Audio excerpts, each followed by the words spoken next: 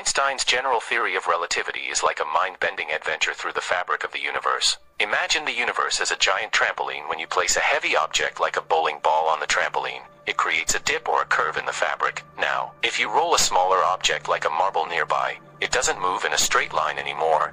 Instead, it follows the curve created by the bowling ball, almost like it's being pulled towards it. In the same way, Einstein proposed that mass and energy warp the fabric of space and time itself.